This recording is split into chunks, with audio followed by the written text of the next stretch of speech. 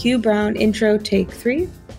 Today we have a very special guest joining us, Hugh Brown. Hugh is a multiple best-selling author and Australian documentary photographer.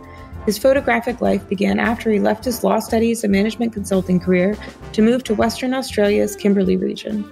Hugh has worked in over 30 countries, capturing beauty in our rapidly changing world. In 2010, he committed to documenting the work and lives of the artisanal and small-scale miners around the world.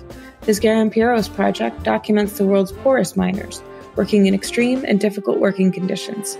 Thanks again for joining us on The Rocks. If you like what you hear and want to catch past conversations, please make sure to subscribe. Now let's dive in.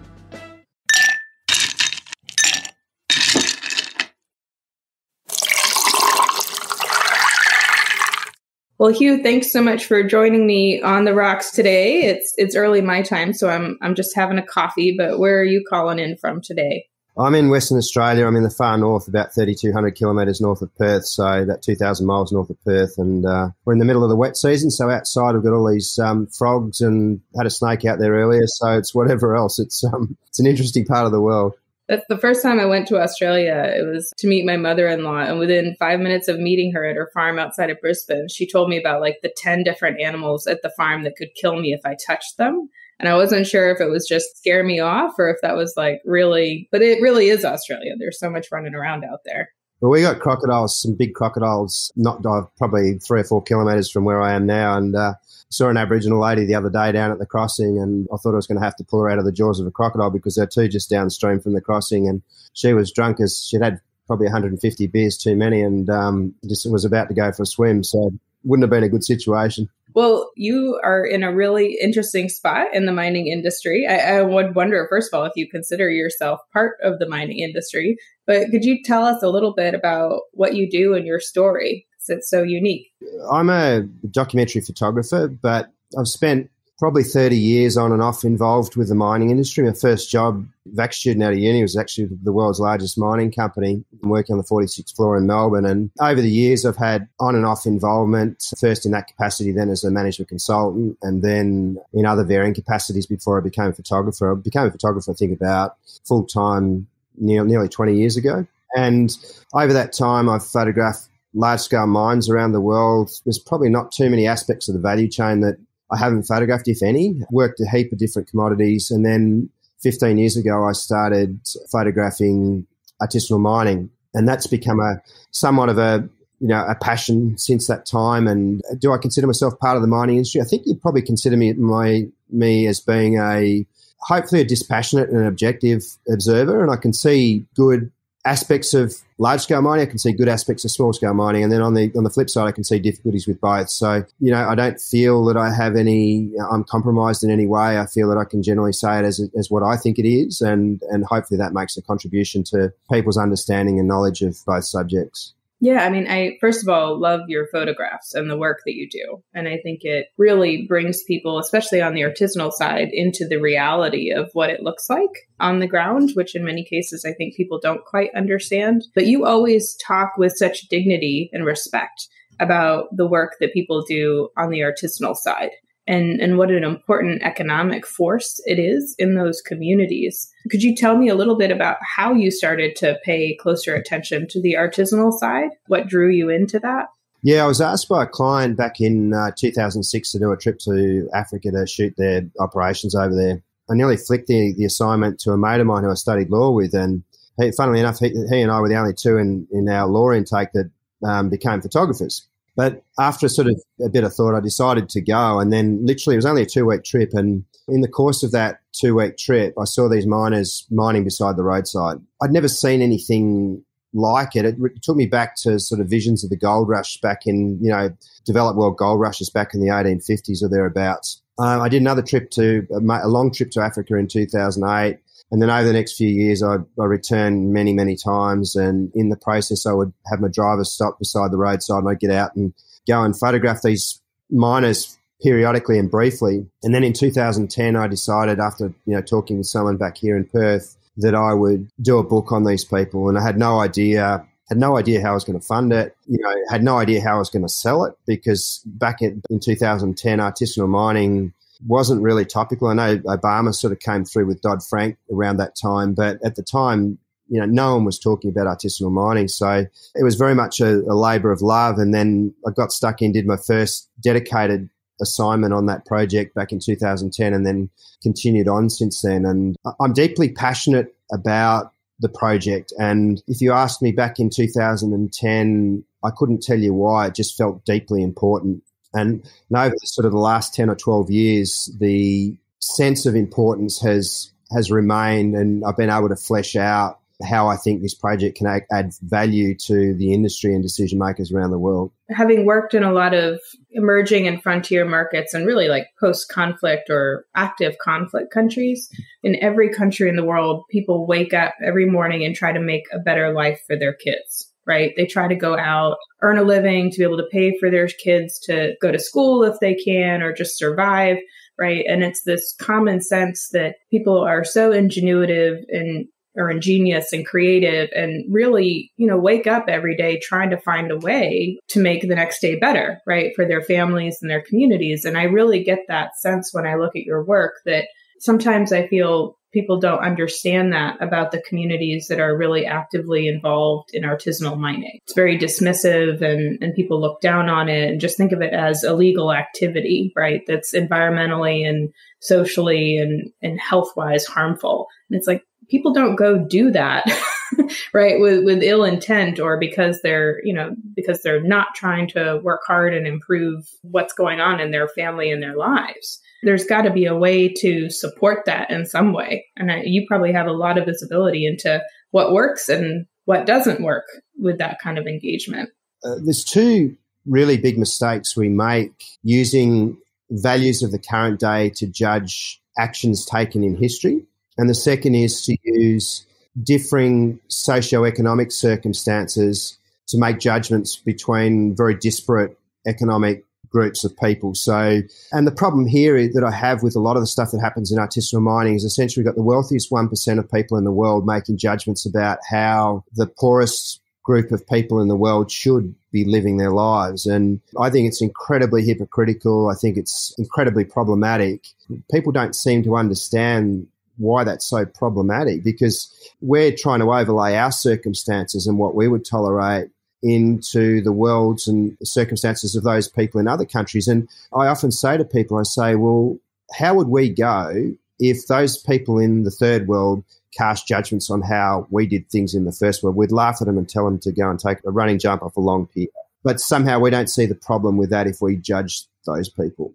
I think you and I, judging from some of our LinkedIn conversations, share a frustration that people don't really understand how challenging it is to operate in a lot of these places and operate in a respectful and sustainable way just at all. And to expect things to change overnight or to expect them to adopt our ways of thinking and acting are just completely unreasonable and not fair. I think the other challenge as well is the motivations of what's coming out of the developed world. And I've had it put to me that things like responsible sourcing and sustainable sourcing ultimately were consumer driven. But I would challenge that and suggest that maybe a lot of those movements were legislative driven and driven by big business to some extent. The reason I say that is because, most of the major initiatives in those areas have come out of, Dodd-Frank, Section 1502, OECD due diligence guidelines, CARA legislation out of the EU. They're what is ultimately driving behaviour. And I'm not saying there's not a lot of good people out there that are wanting to achieve benefit for these people, but I also wonder and question whether a lot of what has happened is related to the developing world wanting to secure mineral supply chains for the next 50 years. And I know that's probably controversial to say that, but it's just a feeling that I have. And so I look at a lot of what's going on through a prism of, are people really concerned about these people, or is it some institutions and places looking to secure mineral supply chains? And I'll give you an example of, what really tweaked me to that. That was a year or two back when I was talking to someone out of Germany in West Africa. And I said, what are you guys really doing here? And they said, well, we're here ostensibly to sort of, improve the livelihoods of these artisanal miners, but it's really about us wanting to secure lithium supplies for our electric vehicle industry. One of the major challenges that we have in artisanal mining, and probably the major challenge, is there's lack of alignment of objective.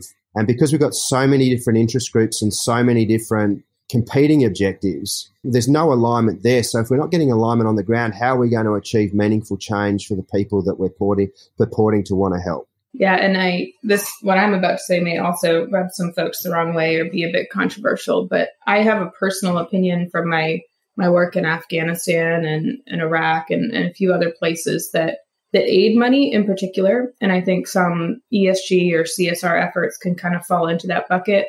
Aid and donor money, to me, is like an invasive species in a local community or country's economic ecosystem. It comes in and disrupts in a really unsustainable way how companies and people and communities interact within what does work organically and what they have the ability to support. It's incredibly disruptive and typically not in a positive direction, right? It leads to higher levels of corruption.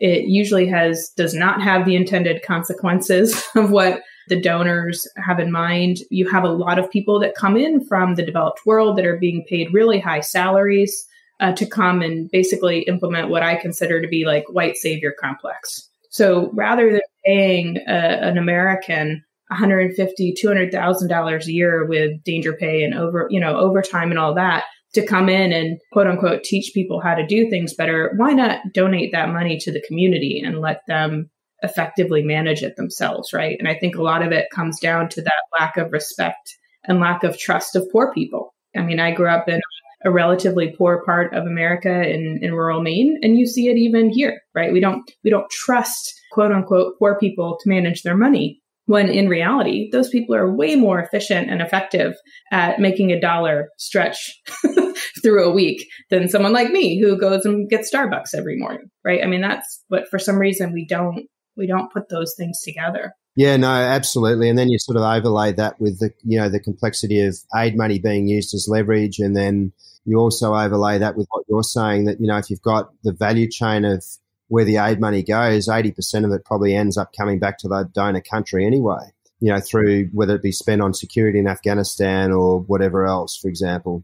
Unfortunately, these are the issues that don't really get teased out because the average punter on the ground doesn't understand the complexity of these issues. I've seen a lot, especially in like the conflict minerals space, groups that I call semi-affectionately self-licking ice cream cones, where in places where you have people trying to improve the way that they're operating, trying to reduce corruption, trying to improve working conditions, right? Because they want a greater connection with the legitimate mining space in particular, there is no incentive for nonprofit or aid-based groups to report on that, right? If they say things are getting better, if they say actually given the local context, this is a good way to operate, then they don't get any more money.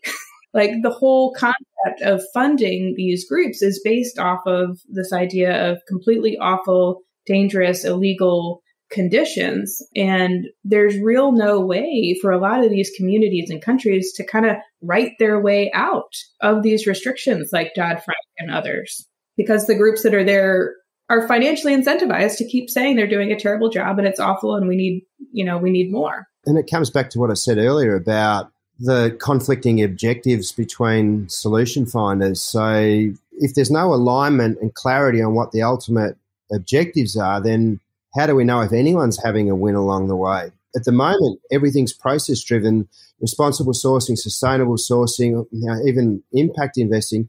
I can understand why, because with so many different objectives in the mix, it's going to be almost impossible to agree on what the solution should be. And that's why, to some extent, I've recently, following, conversations with a colleague, have moved away and said, well, if people are going to impose these solutions on artisanal miners, then the one immutable thing that no one should be able to argue against is that if we're going to put these miners out of work, then we've got to have somewhere else for them to go. We've got to have something else for them to do that pays the same amount of money that they're earning as they are in artisanal mining.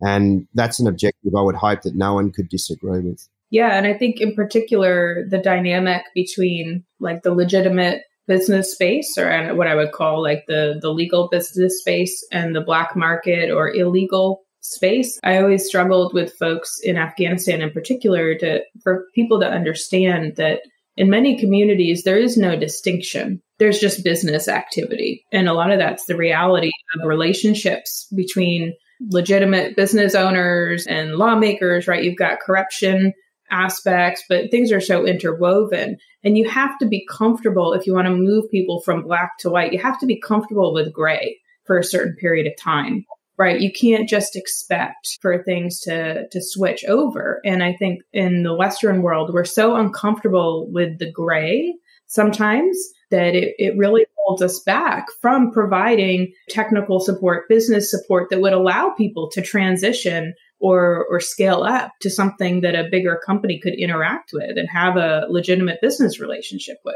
And I think the other thing that's not happening is there's not enough thought being given to the projected impact of the solutions that are being proposed. So, for example, if we want to assume that OECD, CARA, that they're not going away, then we need to look at, well, what are the likely implications of those guidelines and that legislation? And my strong sense on all of that is that the implications are going to be, this is going to force people from the industry. And I'll tell you why. Because at the end of the day, the only people that are going to be able to comply with what's required under OECD and CARA and the like is the large scale companies. And just to give you some numbers, I mean, we've got 40 million artisanal miners directly employed around the world, and let's say they produce under 10% of global metals production or global minerals production. And then you've got the large-scale miners with 7 million employees around the world directly employed, and they're producing over 90% of global minerals production. So if we see a transition of people from the artisanal sector to the large-scale sector, it's not going to be one for one. It's going to be one for, for every 8 employees that stand to lose their jobs, only one are going to get picked up in the large scale sector. And I don't think enough thought is being given to that and the implications of that and how we manage it. Everything's just focused on this process driven solution. And do you have any ideas on what you think would work? Like, have you seen things or had ideas for things as you've been documenting, in particular what's going on, where you're like, wow, if only everybody would do this? I think what we're talking about fundamentally is a third world developmental issue. To some extent, that's beyond my pay grade. But what I can say is that if we're going to stimulate economic activity outside of artisanal mining, and let's say, some are going to get picked up in the large-scale sector, but not many, what do they go and do? And I think it's incumbent on the solution finders that we have those battle plans in place before those changes are made, not afterwards, because it's not just right, it's not fair, it's not right to just go and dump those people on the street and say, right, this is life, fend for yourselves. That's not right. Yeah, and they support so many people. In Afghanistan, for example, a typical man in most families in Afghanistan is supporting around 7 individuals through whatever work that he's doing. So when you put one miner out of work, you're really putting him plus 7 more people in a really desperate financial situation. Are there certain countries that you've seen or experienced that you think have a better handle on how to do that? I think the problems vary, but this concept of transitioning the workforce from, say, an artisanal vocation to something else, I think that problem is consistent everywhere. And I don't know that there's been the will to this point for the solution finders to want to solve it. And that's what I'm trying to do. I'm trying to get that on the agenda to say, well, we need to start getting policymakers, legislators, heads of major corporations to buy into a process that's going to start sort of working on this rather than just saying, ultimately that's going to force a lot of them out of the industry. And, there's someone in mind that would disagree vehemently that, artisanal mining's been around for hundreds or thousands of years and that it's not going away. And to some extent, that person is right. But on the flip side, the challenges we're facing now are different to what we faced at any other time in human history, and that is we've got a global population of 7.6 or 7.7 billion people. We're running out of resources in the developed world, and there's only so many resources left on the planet. And that necessarily is going to pose big problems for the artisanal miners. And it's coincidental, or maybe not, that the rise of the responsible sourcing movement has coincided with a massive decline in mineral discoveries worldwide. And Frank Giustra came out with some numbers recently, the gold billionaire out of Canada. There was twice as much gold discovered in a single year in 1990 as there was around the world in the last 10 years. Isn't it coincidental that the rise of responsible sourcing and the pressure being put on artisanal miners just happens to coincide with increasing Western interest in third world mineral deposits, and those third world mineral deposits in the main are mined by artisanal miners. Yeah, and I wonder, what do you think about the other trend that I certainly see clearly happening, which is the drive for more American domestic production? We're seeing here in the U.S., President Biden just yesterday was talking a lot about some critical mineral projects that the U.S. government is supporting here in the U.S., and I wonder how that will impact, what's going on in the developing world when it comes to mining investment, but also what does that do to develop markets, right? If you have small mining communities that spring up. Look, the problem you've got there with what Biden's trying to do is all of these projects are long lead time projects, and they can take 5, 10, 20 years to bring on stream. So the problem the US has got at the moment, as I understand, is that it's basically trying to unravel, having been outfoxed by China over the last 10 or 15 years. And what China did, as I understand, is it gained control of, particularly rare earths. And then what it did was it squeezed supply and basically said to all the tech companies and the major tech companies in the US, unless they relocated their manufacturing plant to the US, then to China or thereabouts, that they were going to sort of withhold supply. So America's now sort of trying to unravel that. Essentially, there's 5 locations left on the planet that are going to be more prospective for minerals. The first is polar regions, which are going to be very difficult to access in the short to medium term. The major wilderness regions, Alaska, the Amazon, the jungles of Central Africa, the subsea environment, and then into the asteroid belt. And so the 5th one of those, and probably the easiest of those, is going to be the third world. And that's why we're seeing so much activity in that part of the world now. Yeah. And I think that's where, from a geopolitical perspective, and of course we're taping this for the listeners on the day where Russia's invasion of Ukraine was kind of formally recognized or announced. But I think given the complexity geopolitically, you really do have essentially proxy wars that go on, for lack of a better word, around natural resources in the emerging markets. And I don't think most people understand that. When countries, or in particular state-owned mining companies, go in and promise to build a mine, they typically also commit to building or financing infrastructure and aid money. And there are really complicated relationships then between those state-owned mining companies and the governments, right? Where oftentimes the government ends up owing, the mining company or the country behind it money, and is really beholden to that contract. My personal perspective is that if we in the developing world that really are always pointing the finger at China predominantly, right? China going in and taking these resources or taking licenses and then having a really challenging relationship with the local government.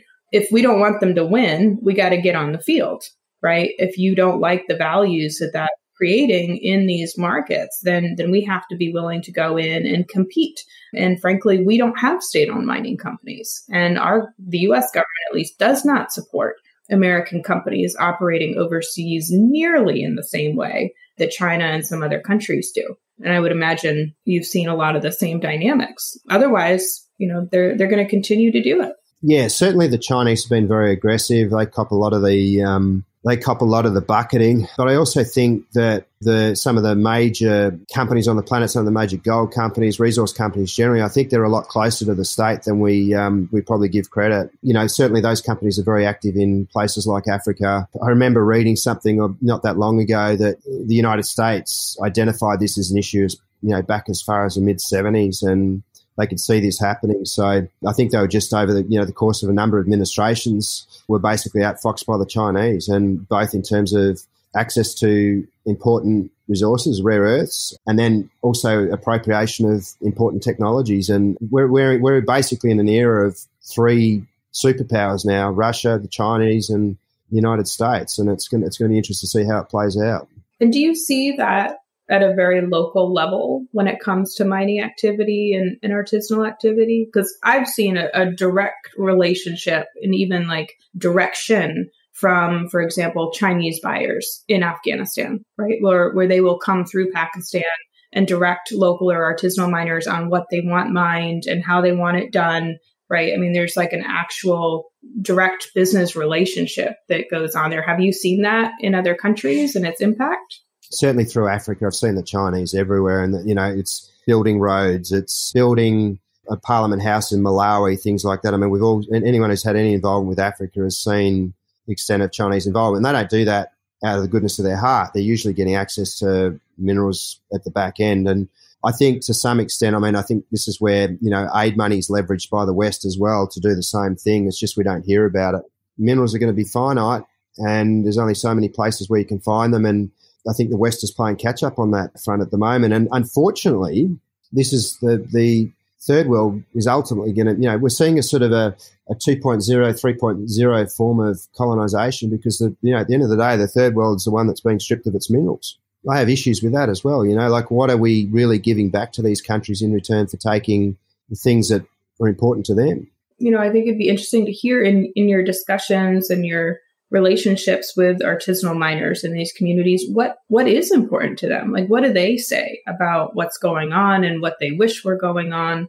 If you have to talk for artisanal miners, you'd say certain nationalities are liked less than others. But at the end of the day, most of the miners that I've come across around the world are united by a common objective, and that common objective is they're sacrificing the lives they could be living now for, and I put in in italics, the prospect of better lives for themselves, their families, and the people close to them. And that better life might enable them to buy a motorbike, it might enable them to buy a motor car, it might enable them to build a bigger house, it might enable them to send their kids to school, it might enable them to invest in property or businesses in other towns. And at the end of the day, there's an interesting sort of parallel with what happens in the developed world, in the Western world, and we're doing exactly the same thing. And it'll be the same in America, it's the same here in Australia. You've got a lot of people sacrificing the lives they could be living now by, working 80-hour weeks, by, doing cleaning jobs that they hate, by doing labouring jobs, working in an office 80 hours a week, going away and working in the mines. They're all doing that because they want to make a better future for the people that are close to them.